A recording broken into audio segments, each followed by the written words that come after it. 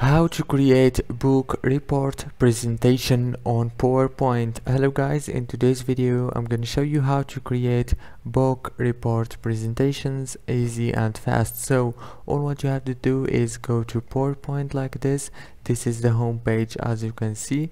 Now go to the top right here and click on presentations, and here you will find many templates. Go to category and choose education right here. After you click on education, now you will be able to find book report presentation right here. If you didn't find it, just search for it in the search bar. Click on it like this and click create.